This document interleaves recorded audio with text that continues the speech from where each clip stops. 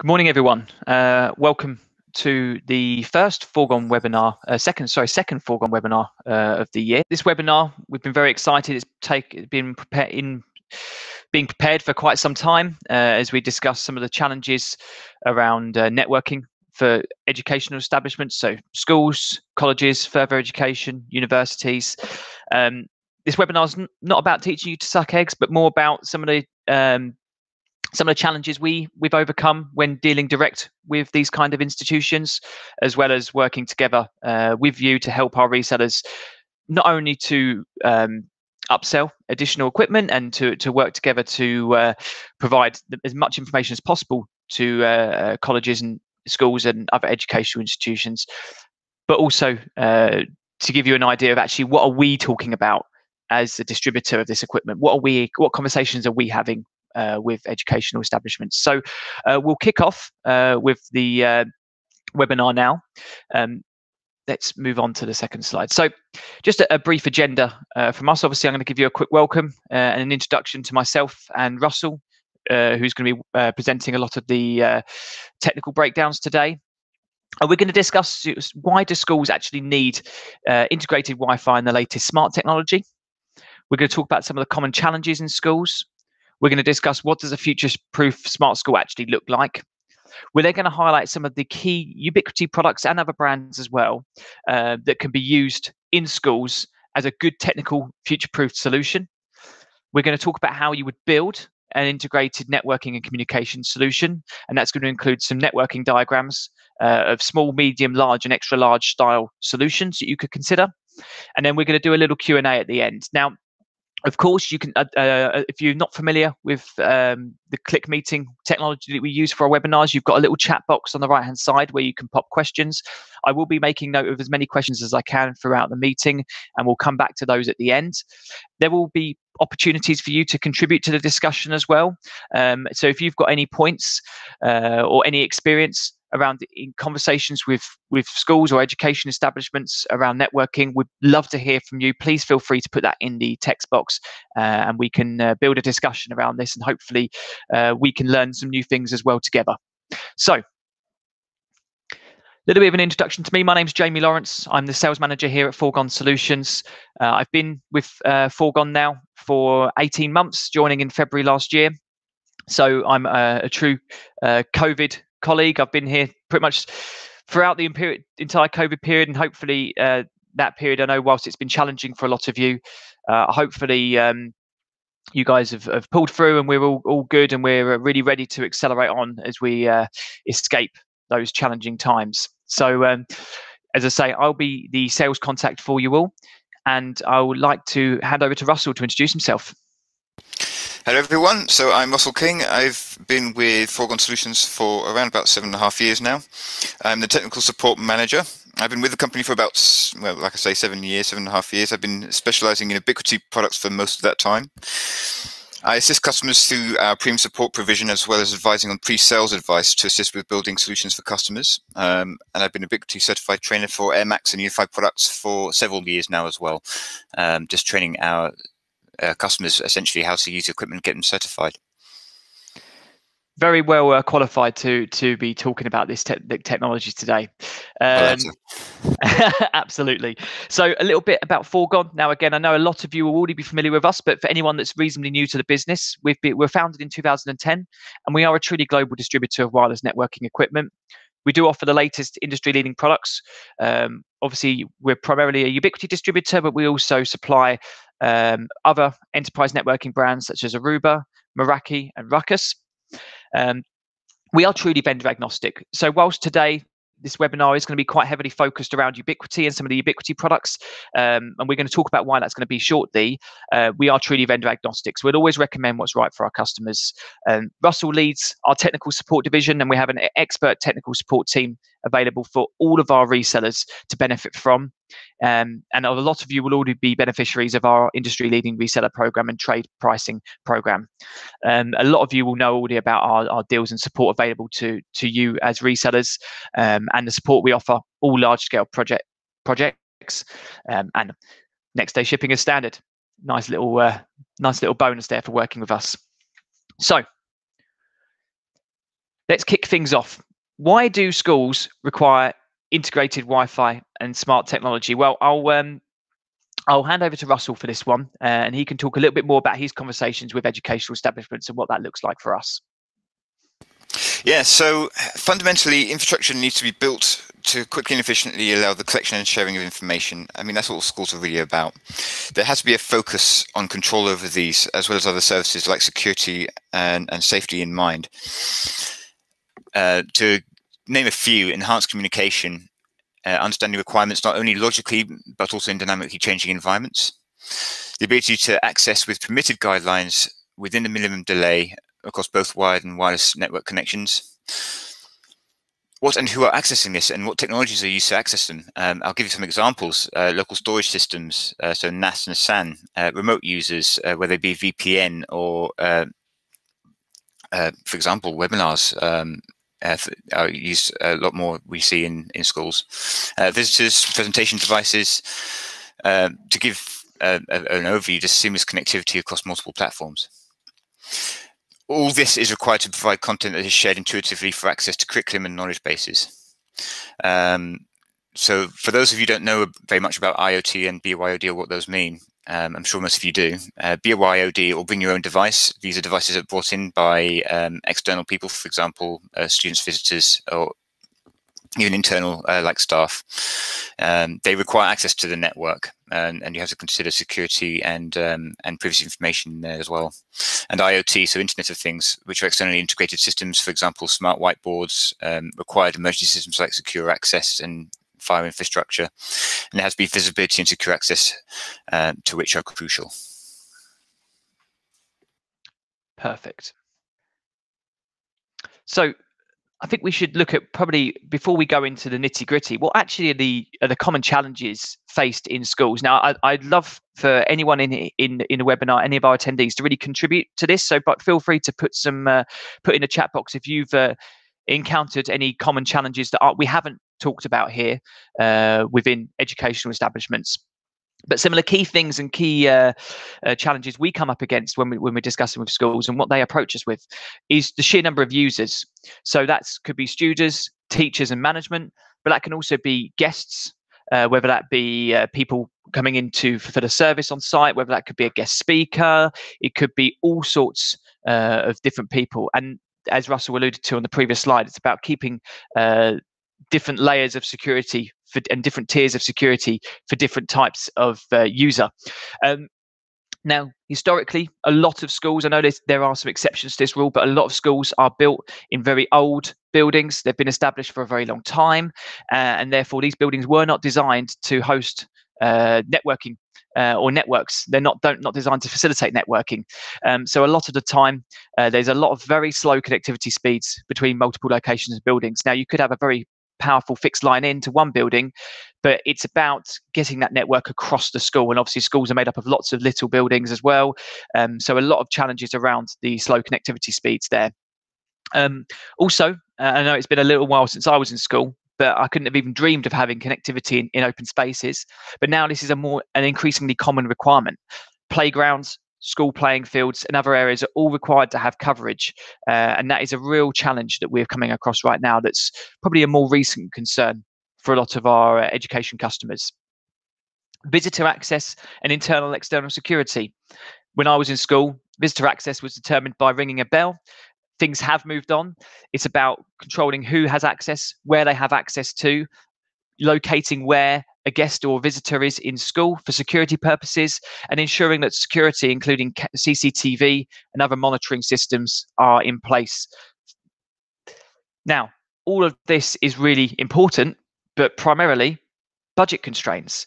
We're hearing increasingly in the news about how there's funding shortages, cutbacks for education, and it's about providing these education customers with the latest technology, but challenging when it comes to their budgets. Now, historically, a lot of education customers have used enterprise networking gear, such as Meraki, Aruba, and Ruckus. Now, these are great products with their own USPs, unique to those brands, and they're really, really powerful solutions. but they're also extremely costly solutions. And I'm sure a lot of you will be familiar with those solutions as well. And we are seeing an increasing number of education customers coming to us with either end of life or older Ruckus or Aruba or Meraki equipment, looking for a more cost effective alternative. And we're going to come onto those solutions in a bit more detail later. And then finally, whilst schools do have a lot of technical expertise in-house, it's about balancing that with the technical experience and ongoing maintenance and support of the latest equipment, making sure that there is a full and complete understanding within the education environment around how this equipment works and how it can benefit them. And again, feel free to share if you've come across any other challenges, and we can perhaps pick up on those a little bit later on. So what does a future-proof school actually look like? Now, again, I'll hand over to Russell to talk about this one in a bit more detail. Yes, so it needs to be interconnected. You have to have a bit of aggregation of services and solutions in there. So we are in a technology-driven revolution where all devices are interconnected, from printers to cooking equipment to speakers, and it all has to be controlled from an app. People in business are always demanding the latest technologies and innovations, and the industry has to keep up with that. Keeping on top of this is the biggest challenge in our industry. We need to minimize the effort and time spent on managing and scaling technologies, which is a priority while maintaining redundancy and security. To give you an example, UniFi access point utilization performance metrics viewed at a glance inside the UniFi controller. This allows for smart and efficient scaling of networks. If you know how busy a specific access point is, if it gets too busy, then you need to put in another one or change the model to suit the environment. UniFi access integration with UniFi Protect, which is a CCT solution, will allow control over security all under one roof. So these are kind of examples of what we can do to essentially keep things moving and grow a school in terms of its technologies. Fantastic. So yeah, go on. I was going to say we're going to move on. I know there's been a question in the chat about specific scenarios for schools and running through what equipment would be required. So we're going to talk about now a few of the products that are very popular with our education customers that we're finding. Now, this isn't going to be a complete recommendation. These are just some ideas to give you what sort of conversations and products we are talking about with our education customers, and potentially what you should be talking about with your education customers too.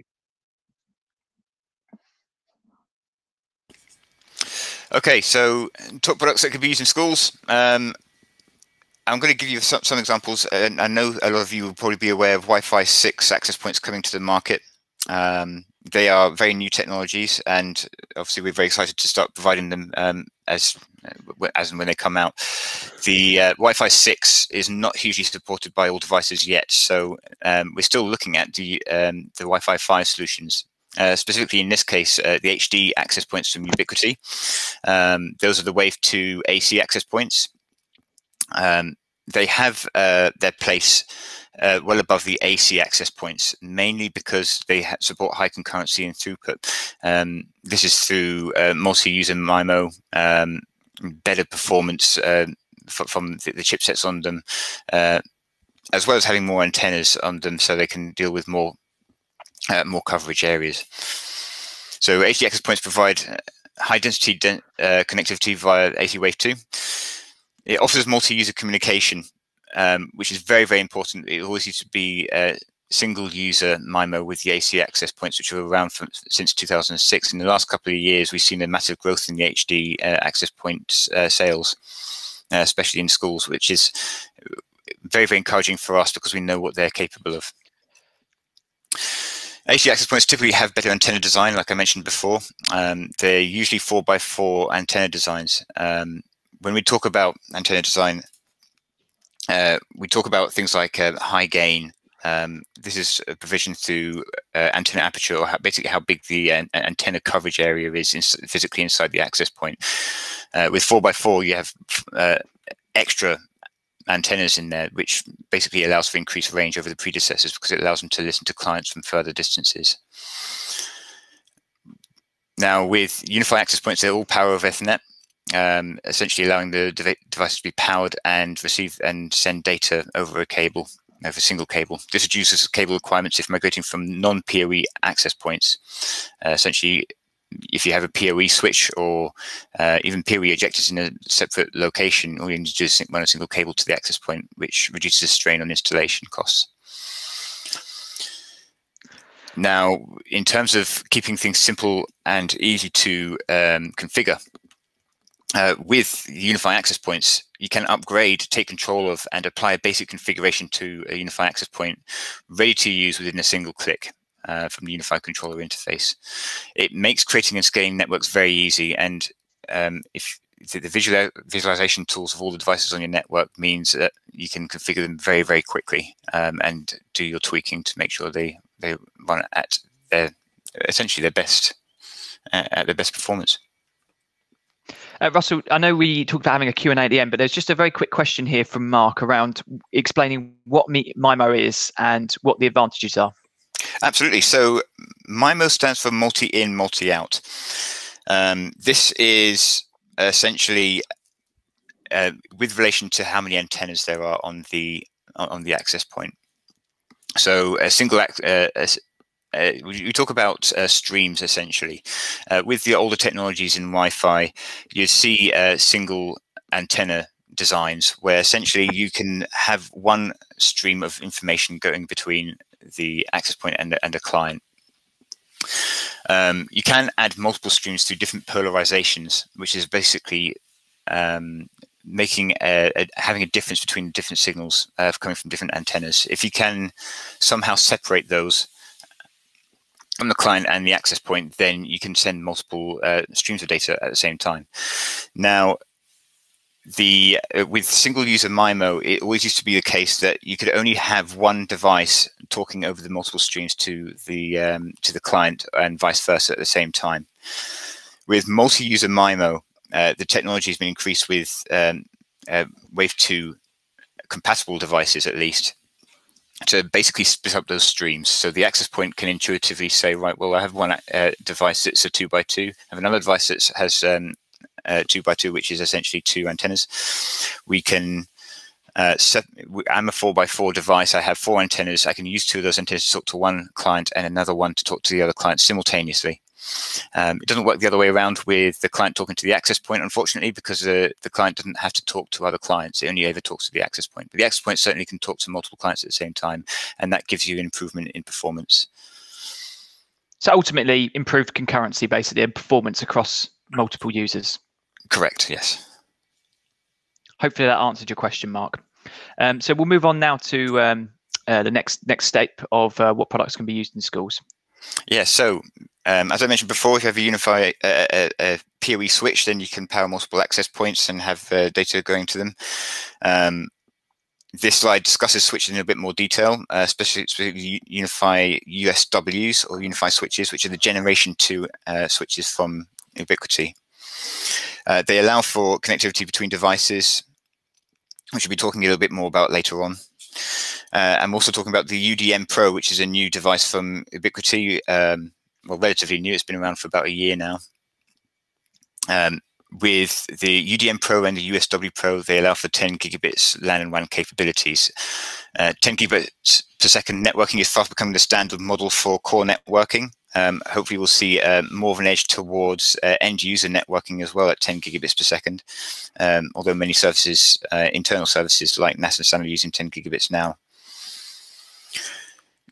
For a lot of the time, you need to have access to performance metrics, and they need to be, and you can complete these at the physical device now with the Generation 2 UniFi switches. So I don't know if you can see on the slide, but on the left-hand side of each switch in the Generation 2 and on the UDM Pro as well, you have a touch screen. The touch screen allows for you to basically physically see what's going on the switch while you're at the switch. So, for example, if you're trying to troubleshoot an issue that's maybe, intermittent, or you're trying to see real-time information without having to be at your desk, you can go to the cabinet, open the cabinet up, look at your switch, and then scroll through the display to see exactly what's happening with the switch in terms of its own performance, as well as how clients are doing to the port level. So it's a lot of comprehensive information you can get from these without actually having to have be in front of your physical desk. If you have an iOS device, you can use the augmented reality function as well. So with augmented reality, it's an app that you basically scan the switch's display or UDM's display. There's a pattern on there that helps the augmented reality app identify that device, and then the camera will show you with an overlay exactly what's on which port and some other information as well. So it gives you a futuristic device identification and analysis. With the USW Pros, the 48 and the 24, you have access to 802.3 power of Ethernet. So there's different standards in the 802.3 power of Ethernet like classes. There's different classes of these essentially. A lot of you will be familiar with the AFNAT, so roughly 16 watts and 30 watts of power can be delivered, and most PoE devices accept that. We're seeing a move to high power devices, and especially with Ubiquiti, the XG access points, which is the top of the line, and the UWB XG, which is a like an outdoor event style access point, requires these high powers. But a lot of other devices from other manufacturers require these high wattage technologies. So you do have 82.3 BT for high powered devices at UniFi switches, Gen 2 switches on the Pro ones as well. Now, TFP Plus on the 24 port switches, I believe, is available, and on the 48 port ones it's available too. You can use these for aggregation and core links to provide 10 gigabits per second core uplinks, and even beyond if you're using aggregation. So if you're using switch aggregation, using multiple ports for a single uplink, then you can get up to 20 gigabits per second between switches. It does allow for media conversion as well. So for example, if you're going between two buildings, you don't want to be using copper in some cases, especially since copper cable has its own disadvantages over long distances, especially outdoor runs. So you have the ability to do fiber, for example, through SFP to do these longer runs, especially if you're doing them over multiple hundreds of meters. Now on the UDM Pro, one of the biggest features that's come out is IPS IDS. I know these are available on the USG and USG Pro, which are security gateways or routers provided on the UniFi platform, and they do provide IPS IDS. But with UDM Pro, you get because it's such a high performance device, you do get line rate up to over 2.5 gigabits per second on IPS and IDS, whereas they're limited on the older USG and USG Pro. These give you enhanced protection from threats entering the network. Think of it like a firewall antivirus, stopping security threats from entering your network or even existing on your network or passing through your network without before you even start thinking about software security features. So this has a massive benefit in terms of unsecure devices like BYOD, where you want to be protected from BYOD devices. You now have that protection built into the network. Russell, we've had a couple of questions on the right-hand side that maybe might be worth covering off now. Matthew's asked, how does the UDM Pro fit with schools' ISPs, filtering and firewalls?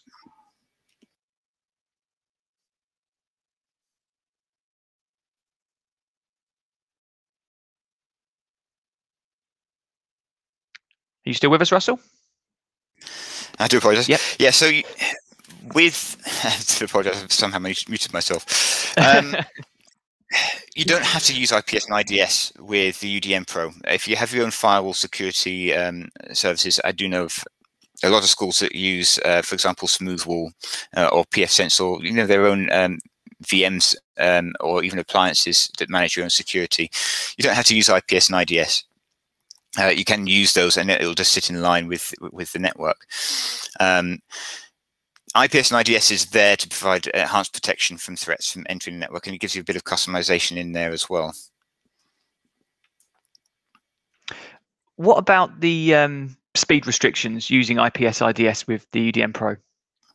Yeah, so I mean, information is available on the Ubiquiti website, but essentially with the USG, the original 3-port gateway, it was restricted down to 85 megabits per second throughput from the WAN to the LAN. The reason for this is because it has to do characterization of the data that's passing through, and that is very intensive on the CPU.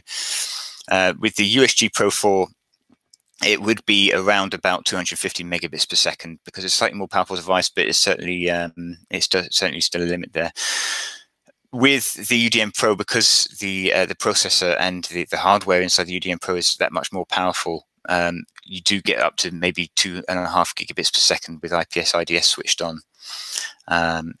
From what I hear, with IPS IDS switched on, it also removes hardware offloading for some of the other features like deep packet inspection, which can slow things down. But even then, the UDM Pro really smashes it in terms of throughput performance over its predecessors.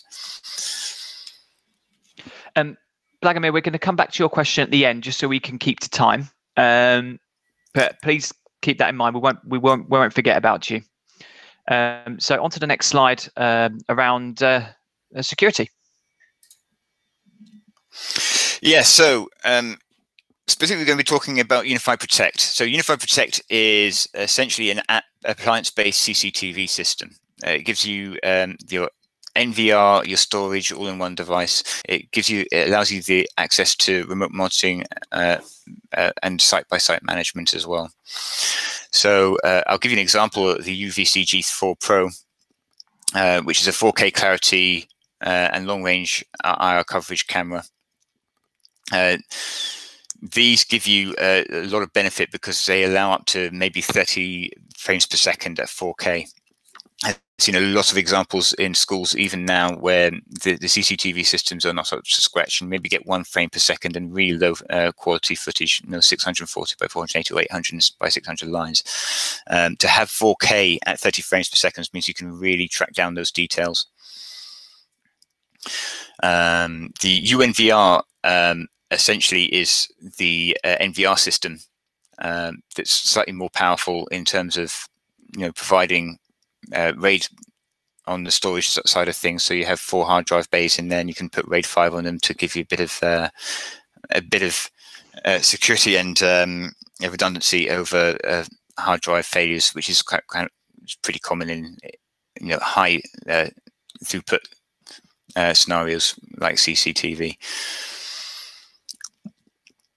Now, with UniFi Protect and UniFi Networks on the UDM Pro and on the Cloud Keys as well, which we'll maybe discuss a bit further down the line, this is all available via single sign-on. So if you're using cloud services for your remote monitoring, you do want to be able to control the network sometimes as well as your UniFi Protect system and have access to both, mainly because they go hand in hand. They're both IP devices.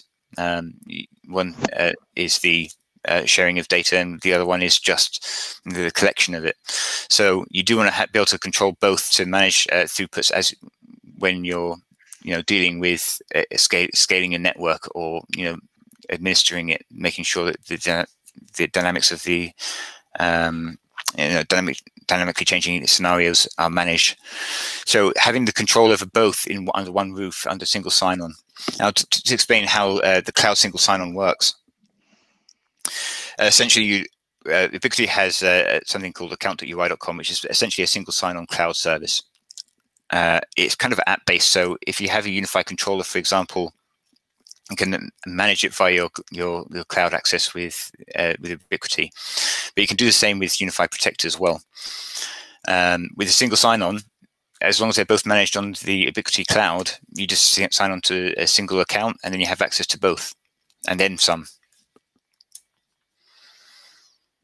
You can also give other people permissions to have access to these to the UniFi controller and UniFi Protect, and the permission structure allows you to manage how they connect to those as well. So, for example, if you want to give people view-only access to your cameras, you can do that via single sign-on permissions. But it's on appliance-based basis. So if you have, for example, a UDM Pro that you want them only to be able to manage the network side of things, and you have a UNVR that's only for the CCTV side of things, you don't have to give them access to both of those at the same time. You can give them a specific user access to a single one, like a security personnel will only ever need to have access to Unify Protect.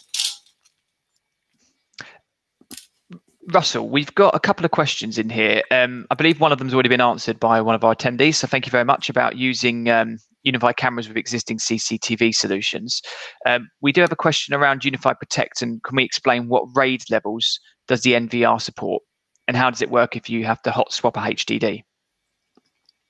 Yeah, so with RAID, essentially you have multiple disks, and you can either stripe them, write to all the disks at the same time, or there's several different formats, but one of the common ones is writing to all the disks at the same time, and then having some parity in there, so basically some redundant information stored on all the disks that allows you to basically rebuild a disk if it fails. They are SATA drives. Essentially means that hot swap capability is in there. You basically remove the drive that's faulty and then add a new one in. It'll rebuild the RAID array, and then you're off to the races. With RAID 1, it is writing to all the disks at the same time, but it's basically a single copy of the data to each of the other disks, if I remember correctly. That means that you get the maximum storage, but maybe not the same redundancy. Perfect. Now, there was a question in here around how many megapixels the G4 Pro cameras are. I think that was from Kevin. Ubiquiti, I've had a little look myself. Ubiquiti don't actually quote how many megapixels the G4 Pro is.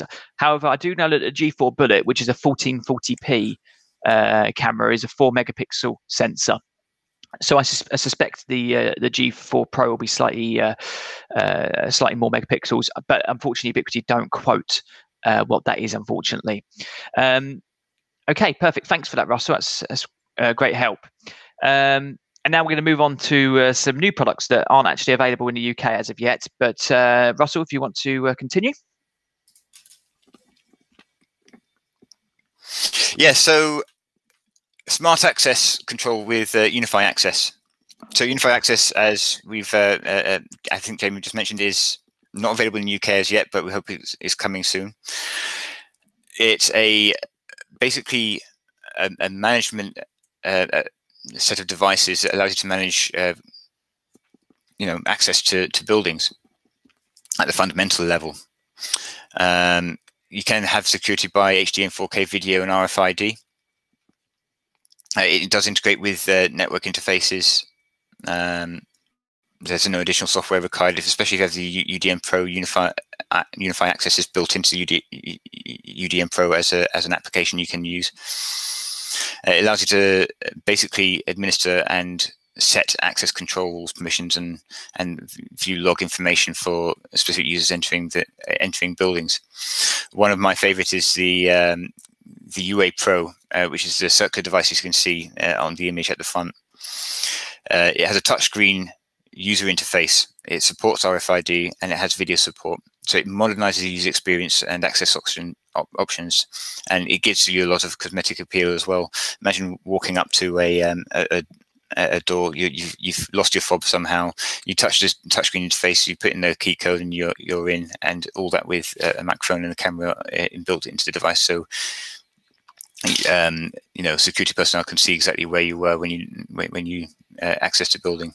The UA Hub is basically a centralized controller for that, so it manages inputs and outputs, for example, your door strikes or your automatic locking systems, as well as access to the UA Pro.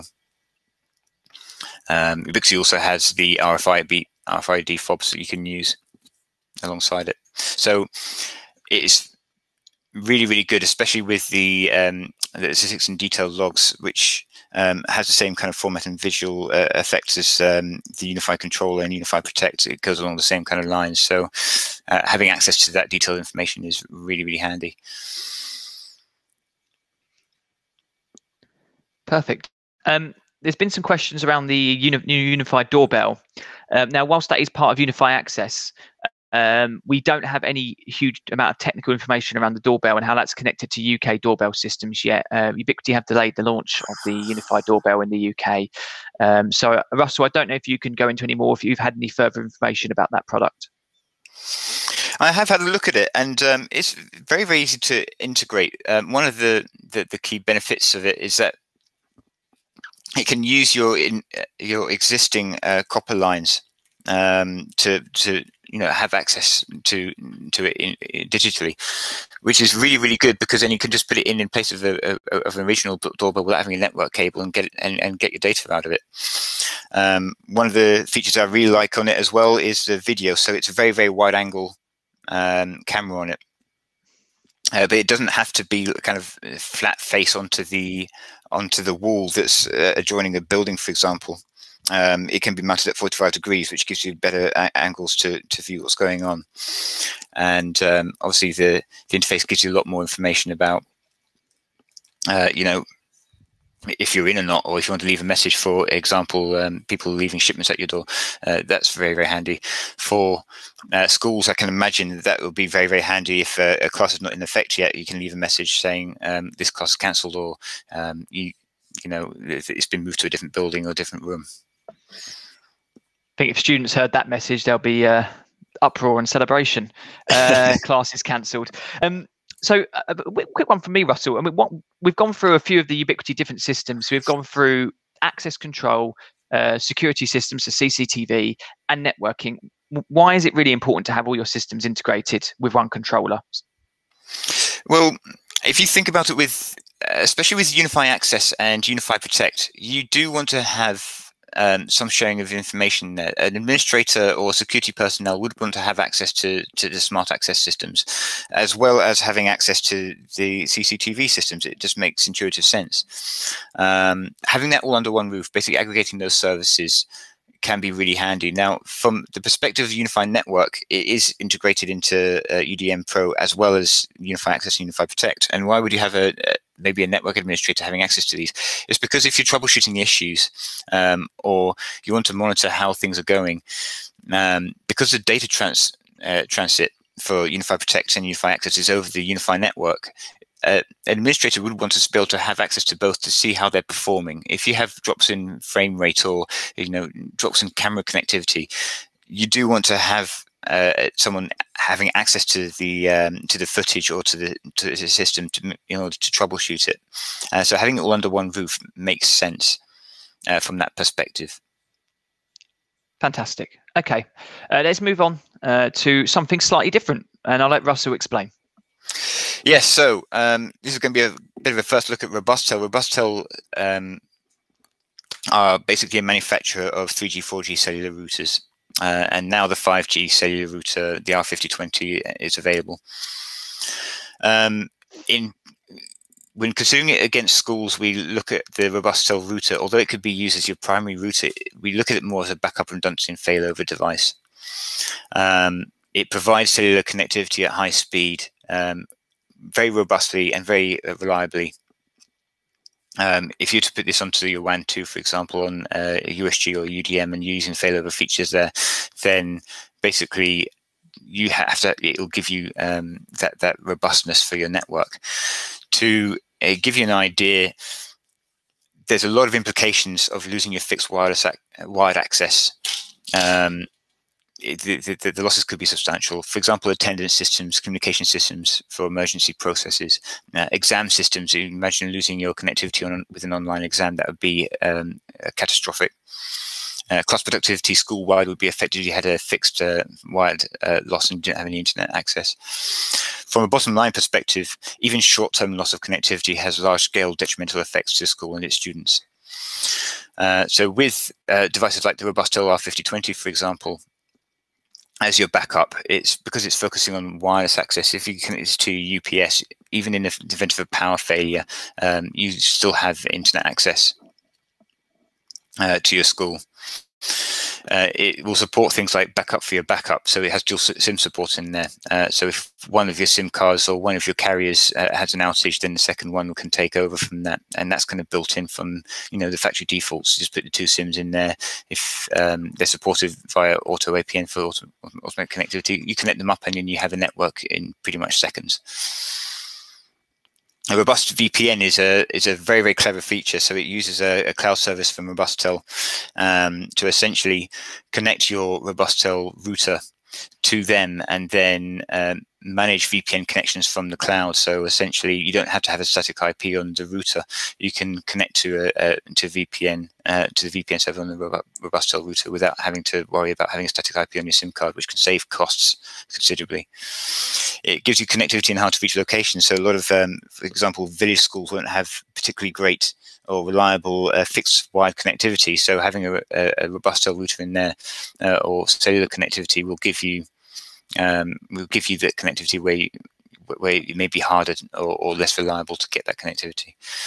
And in terms of Robustel, they don't talk about being robust without lying about it. They are 100% robust. The hardware and firmware is rock solid.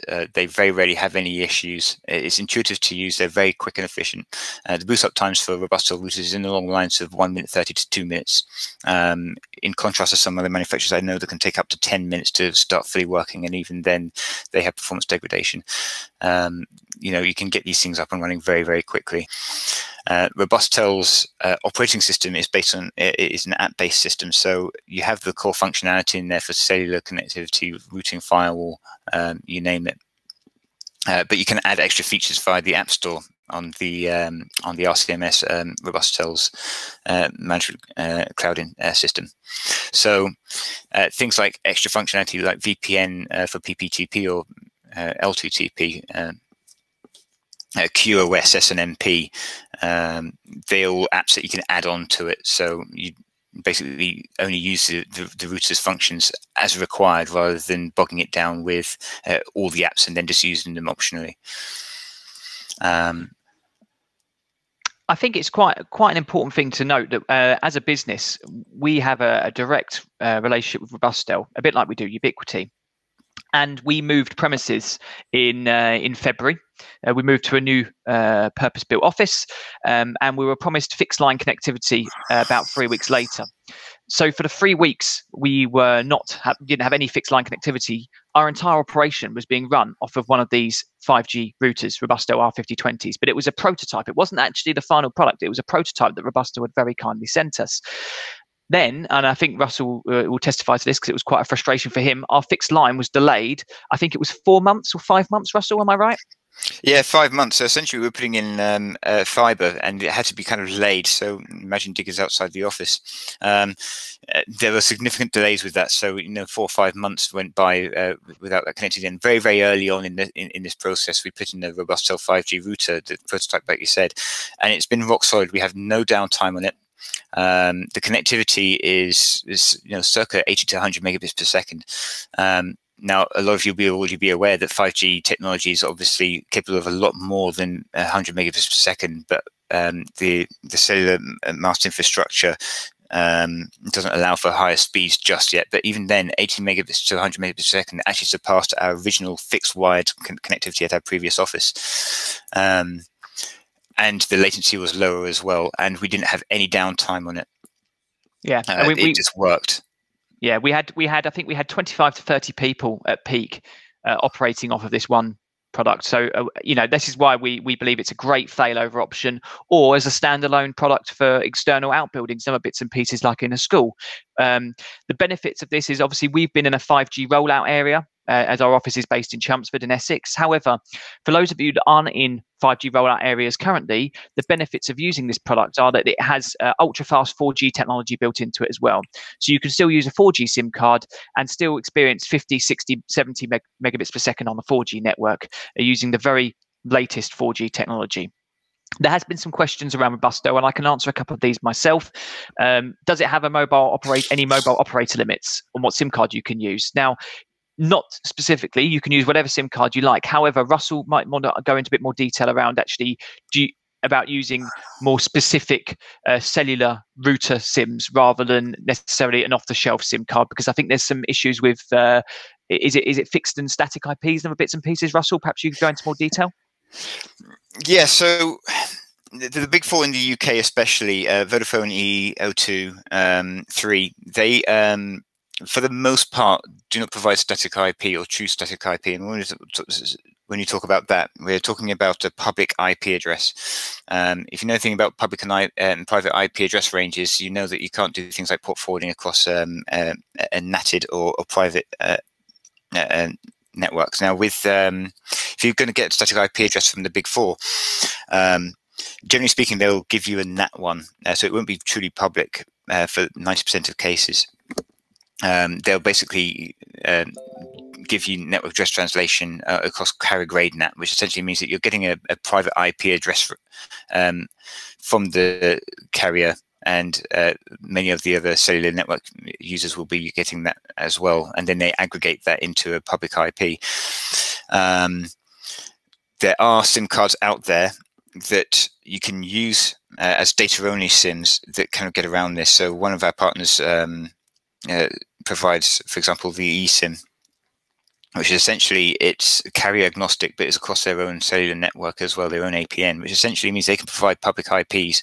And not only that, they can transport that true public IP across pretty much all four of the major carriers and their infrastructure, which means it automatically, by extension, it supports all the, the majority of the minor carriers as well, like Tesco Mobile, and things like that. They can connect to pretty much any of the APNs with some limitations in the UK.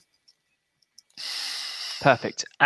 We'll come on to, there's a couple of other questions, but we need to move forward because otherwise we're going to run out of time. But we'll come back to those other questions at the end. Just a quick one around supplying 4G and 5G data plans. The answer is yes. Foregone, as Russell mentioned just there, can supply 4G and 5G data plans to our customers. So we're going to move on now to a little bit more around actual network diagrams and actually how a network might be built. So I'll hand over to Russell for these. Yes, so we have several slides discussing different sizes of communication solutions. So this is the smallest one. Right at the top, you have your cloud connectivity going to USG, the 3-port, like I mentioned before. So this gives you IPS and IGS. In this kind of situation, it would be a small school, so the data throughputs are not going to be hugely critical for internet connection. Maybe 80 megabits per second for VDSL. Obviously, with IPS and IDS turned off, you can get close to full line rate, gigabits per second, up to a gigabit per second, or close to that. In this example, we're using a Robustel R1510, so that's a 4G router for your failover.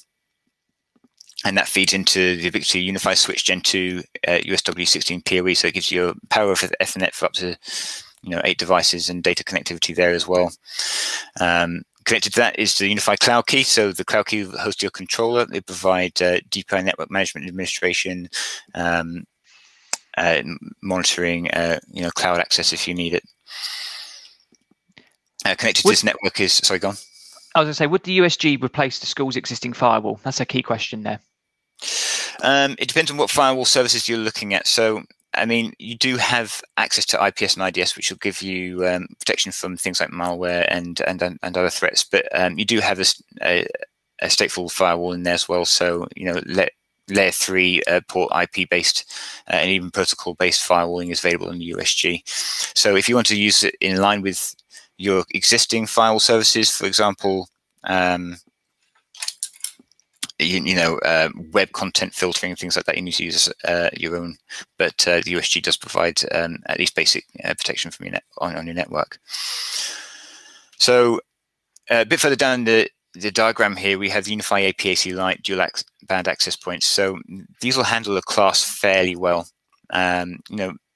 Per band, so these are dual band access points. On the 5 GHz band, you be able to manage 30 client devices, no problem.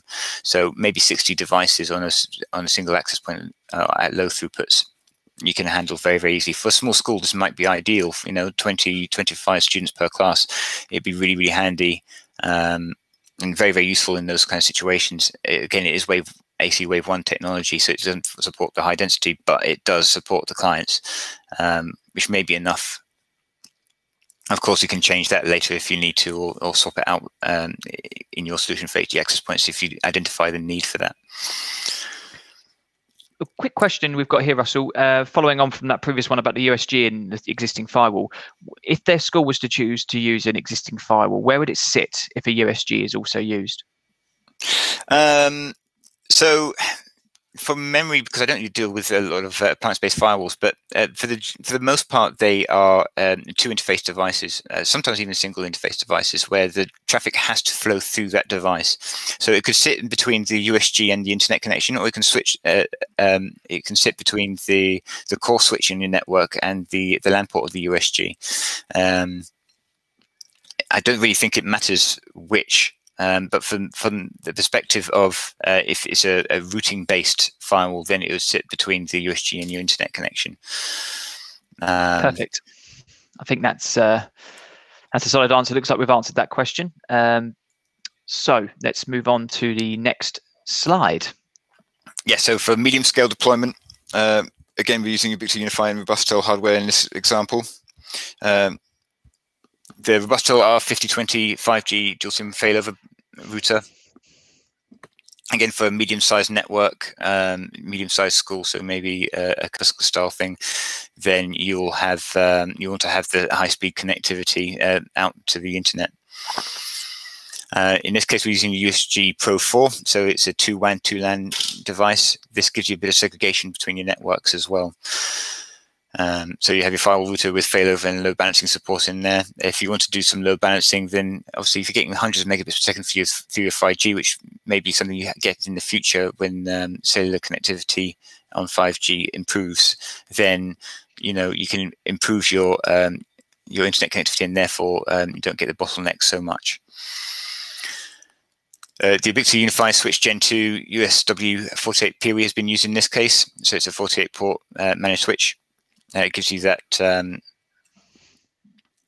management interface on the display as well. In this example, we're using the CloudKey Gen 2 Plus. So this is Unify Control and Unify Protect in a single device. So it gives you access to CCTV surveillance at a small scale, maybe 5 or 10 cameras, 15 if you're pushing it, depending on what your storage requirements are. Unify Protect cameras, so the G4 Pro, G3 Dome, G3 Flex. So G3 Flex is a really, really great device. Mainly because it's small, it can be put into discrete places, and it's cost effective as well.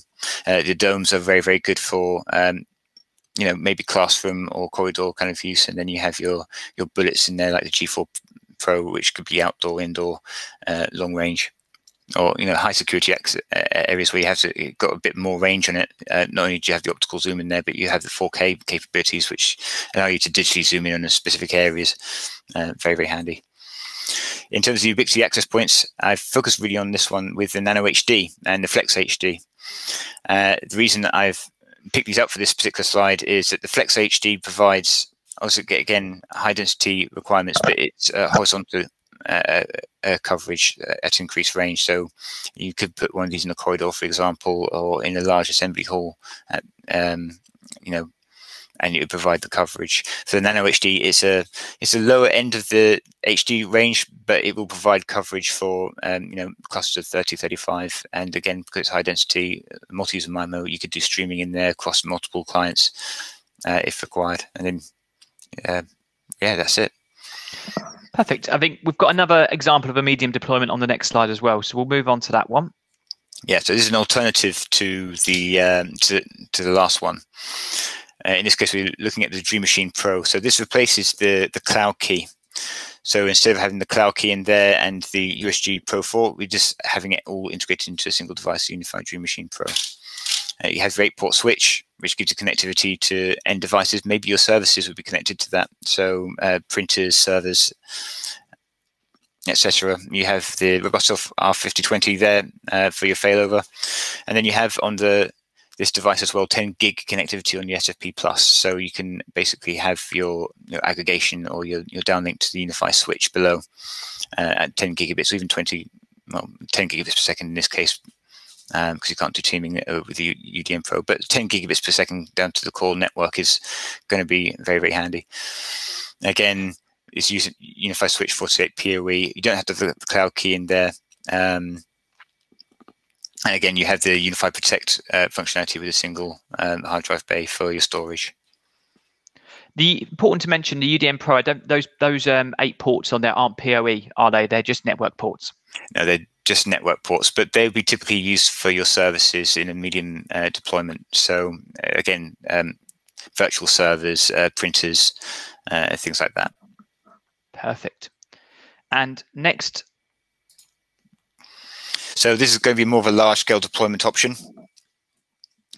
We've gone back to the Security Gateway Pro 4 in this case, because we're putting the UNVR in at the bottom. Again, you have 1 gig connectivity down to your network. You have the USW aggregation switch, so 10 gigabits per second aggregation. Again, you can use the UDM Pro at the top level if you really want to supply a different router, but in this example, we're using the USG Pro 4. So this is an aggregation switch. It provides 10 gigabits per second aggregation capabilities and down to your access switches. To give you an idea of what that means, essentially you have your 8 ports on there, which are 10 gigabits per second SFP plus. They would be connected to your access switches. So if you imagine a larger scale campus with multiple buildings, each building would have an access switch or multiple access switches that require very high speed connectivity back to the core. That's where you'd use a 10 gig SFP plus using fiber, ideally multi-mode or single mode fiber. Somewhere near the top of that, or in one of the buildings, you have the UNVR. It gives you the 4 drives, as I mentioned before, 4 drive bays with SAT with radio support, so you can do your failover. And the reason we've kind of brought the UNVR into this is because it's multiple. It may be multiple building campus. You're going to have many more cameras in there, potentially 40 or 50. So UNVR is more than capable of that, and of course you need the extra storage for that, which is what the UNVR will provide. Perfect. So there are some really great case studies on the Ubiquiti website. Rick, we'll come back to your question in just a moment. Sorry, I only just spotted it. But yes, there's a lot of case studies available on the Ubiquiti website. They give you an example of different schools. A lot of them, again, are based in America, primarily as Ubiquiti are headquartered in America. But it gives you an idea of some of the recommendations that we've discussed here being actually implemented into an education institution. So there's some grammar schools and universities there as well that give you some ideas. Now, I'm not going to go through these now, but we will be sharing the slides out with you, and you'll be able to view those in your own time. Alternatively, they are available directly on the Ubiquiti website under case studies. So to summarize, really, I think here, building an integrated network and communication solutions, why are they required? We talked about it earlier, why we thought they were required. We've come back to it now. The key points that we need to be talking about with schools when we're proposing a solution is security. Personal, physical, or virtual. What is the emergency response? What is the coverage for that response? And how can we view, for example, on CCTV? How are people accessing buildings? Where are those people when they're in the building? All of those functions can be built out through Unify and Ubiquiti. The need for schools to have as up-to-date technology as possible to enable the best learning for children and best education for people. It's important to make sure that schools remain modernised, but also not at significant cost. We now know that the digital world has overtaken the analog world. It is impossible to do business successfully without utilising these technologies. And also, the key fact that Russell mentioned at the very start of this presentation is the centralization, the access to shared resources, but also keeping those shared resources secure. It's really, really important. And Ubiquiti has enabled that through their technology. So really, really important that one. So as we begin to wrap up, obviously there's been a lot of information here, a lot of technical jargon that we've been through. I know a lot of you, as our resellers, would already be familiar with a lot of what we've discussed today. But if there is any queries or anything you're not sure about, or you are looking at purchasing this equipment, or you do have a project coming up for an education establishment and you want our guidance and support, you can reach us either via our website or on email, and we'd be more than happy to help you. And again, you can reach through to the sales people and my team by calling us. The number is here. You can reach us, and as soon as you press option 1, you'll come through to the team, and myself or somebody else will be available to help you. So we're going to come on to now to our Q&A. Now, there are some questions I do want to cover. We'll start from the bottom and work our way up. Rick asked Russell, based on our last diagram, the USW aggregation, is that just a 10 gigabit core switch?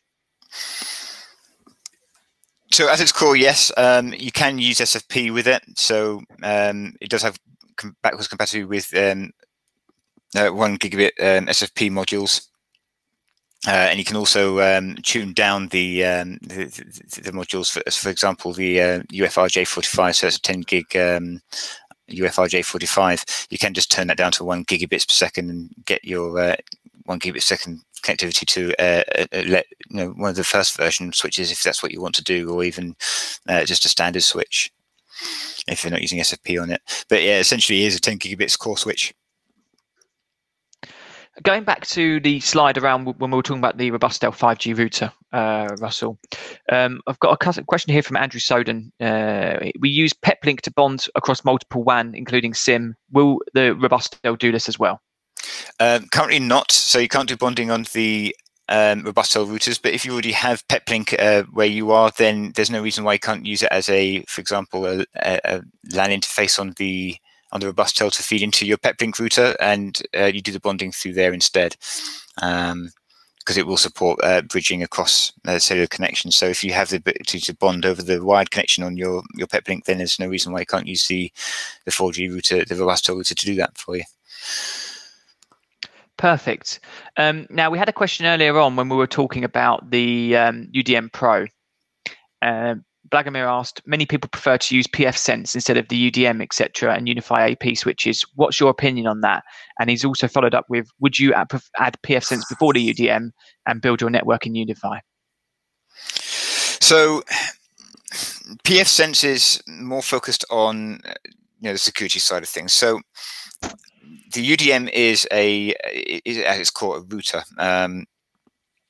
And router switch and controller is the firewall side of things is going to be a feature of that, whereas with pfSense, firewall and network control and security is basically what the pfSense device is, or even a firewall appliance. So most of the time, while you do have the functionality in there for the UDM, it's not going to be all the functionality. You can't go into a huge amount of detail on the on things like web content filtering or IPS IDS. You can do a lot of things with it, a lot of make lots of changes to the configuration to kind of customize it. But with appliances like SmoothWall or pfSense, the customization is almost comprehensive. So, I mean, for the time being, I would probably suggest using both. One to provide protection over a small network if you don't have an appliance-based system, or in addition to it, if you want to benefit from IPS IDS and then web content filtering in the general form that UDM provides it. Perfect. We've got some more questions following on from the USW aggregation. We've got Rick asking, what kind of redundancy is afforded with these? He's asking around dual PSUs, etc. Is that something that the USW aggregation offers? So from what I understand, the Generation 2 switches, USWs, they have like a backplane to them that provides an alternative power source. You can use the Ubiquiti redundant power supply, RPS, USP RPS, I think it's called, which basically allows two redundant power supplies to be provided. So you may have one, for example, a large UPS or generator that's providing this a power circuit, and then your standard wall socket for the other. And USP RPS essentially aggregates those two and then provides secondary connectivity to your devices via its own cabling mechanism in the back of the USW. So you do have power redundancy there through that.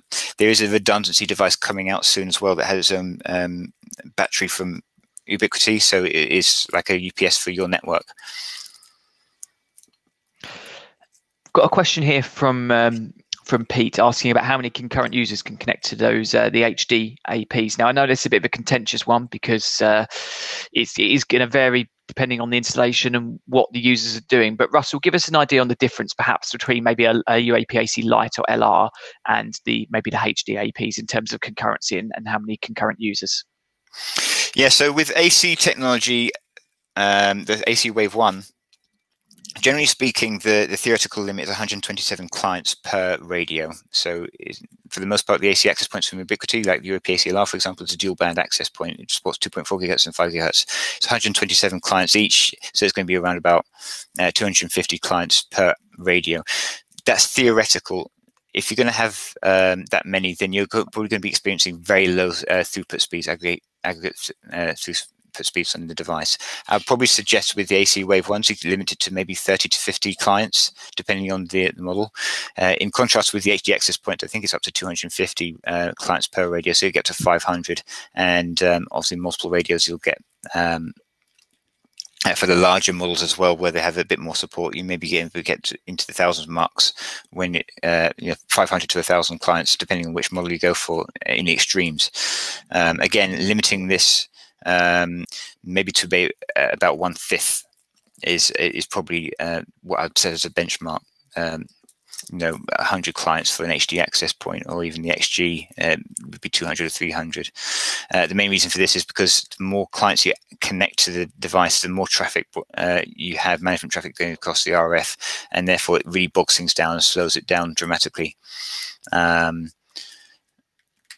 yeah, those theoretical limits are there and they do work, but it's just, I don't know how much experience you'd have if you get to those limits. Okay. So we're getting to our last question now. So if anyone else has any questions, do feel free to get them typed out. Otherwise, this will be our final question for Russell. We've got, actually, it's a question I can potentially answer this one. We're talking about what warranties are afforded with Ubiquiti gear and swap outs. So in terms of Ubiquiti's manufacturer's warranty, it's a standard 1-year manufacturer's warranty. With regards to support and other bits and pieces, now Ubiquiti don't support clients directly. However, as their master distributor in the UK, as Russell mentioned at the start, we are fully certified to support Ubiquiti in full through our premium support service. Russell manages our premium support service, and a lot of you may have already dealt and spoken with him previously on our premium support platform. Russell, you might want to go into a bit more information about what that entails, but primarily, for anything to do with Ubiquiti, we conduct regular training sessions in Chelmsford to certify our resellers, as well as we do on-site courses as well, where Russell will actually be in attendance and train your team. Russell, do you want to go into a bit more detail about the premium support function? Yeah, sure. So with premium support, I generally try to frame it as coaching sessions or training sessions. I try to give resources to people to basically better their knowledge on specific subjects. A lot of the premium support that we get, which is basically on an hourly basis, essentially it's engineers' time, my time to talk to you and to talk about your network and to provide key information to either improve it or troubleshoot it. A lot of the time you may have issues with, for example, throughput or clients not being able to connect and things like that. And there's going to be some reason for that. You just have to be able to isolate that and understand it. From the perspective of Ubiquiti, specifically, the technology can be a little bit daunting. You don't know where to look, especially with the new user interface on the unified controller, which a lot of you will already be aware of. It's hard to kind of navigate around and understand exactly what's going on with your network. So with the premium support, what I try to do is basically how that kind of relates to the settings and the configuration that you have on your network, and then suggest the improvements there to make it better. And that's where I think we're going along with this kind of question, is that for the most part, new people to Ubiquiti don't have a huge amount of knowledge about the infrastructure, and there's not a lot of documentation or easy to find documentation for Ubiquiti. So setting up from a basic level and then really starting to tweak it, you need to know where those functions are, and that's what I try to provide and do it fairly successfully for our customers, is to provide them the knowledge and the support to be able to manage their own network, but also understand the network and what to look for. Perfect. Okay.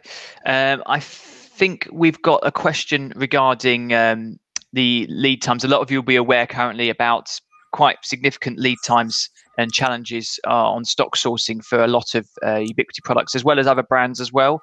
So Chris, just an update for you on that. From a sales perspective, we're doing everything we can to get a good supply of Ubiquiti equipment. Unfortunately, it is a case that Ubiquiti are primarily focusing their attentions on the US and EU supply. What we as a business are proactively doing currently is sourcing stock, in some cases at additional cost to us, from EU sources, so that we can keep our customers supported with stock. Now, that's not always possible in some cases. Sometimes products just aren't being supplied at all globally. Examples of those products currently are the US 860 watt switches, as well as some others. The US W24 PoE is another example of that. We're doing everything we can. In the meantime, what I would recommend doing is give the sales team a call on the number on your screen ending in 0295, option 1 for sales team. You'll come through to us and we'll be able to advise you straight away of stock levels, where we believe lead times are. Now, we don't get given information around lead times from Ubiquiti, but we can give you a good estimate. And if we don't know, we'll explain to you that we don't know, and we'll try and find some alternatives for you. Now, with regards to other brands, we know that a lot of brands such as Netgear, Cisco, and others are all struggling. And it's not just those brands as well. We're seeing on our sister company VoIPON similar lead times on some high density VoIP equipment as well. So it is a global challenge at the moment. We'll keep doing everything we can, but please feel free to give us a ring anytime you need to. You've got a project, I would say, prior to perhaps scoping the project, so we can give you an idea of what lead times you might expect for the equipment you desire. And of course, if you do have a project and you want to discuss it with us, give us a quick call and we'll help you scope and price and make sure you have all the resources you need to support. So hopefully you all enjoyed the webinar. You can take a lot away from it. Now, I'm sure there'll be plenty more questions. I can see some people are still typing, so I'll keep this page active for another couple of minutes while we wait for any last minute questions. But other than that, thank you very, very much for attending today. Very much appreciated. And as I say, any questions, do feel free to give us a call. And thank you very much, Russell, as well. No problem. I hope you all enjoyed it.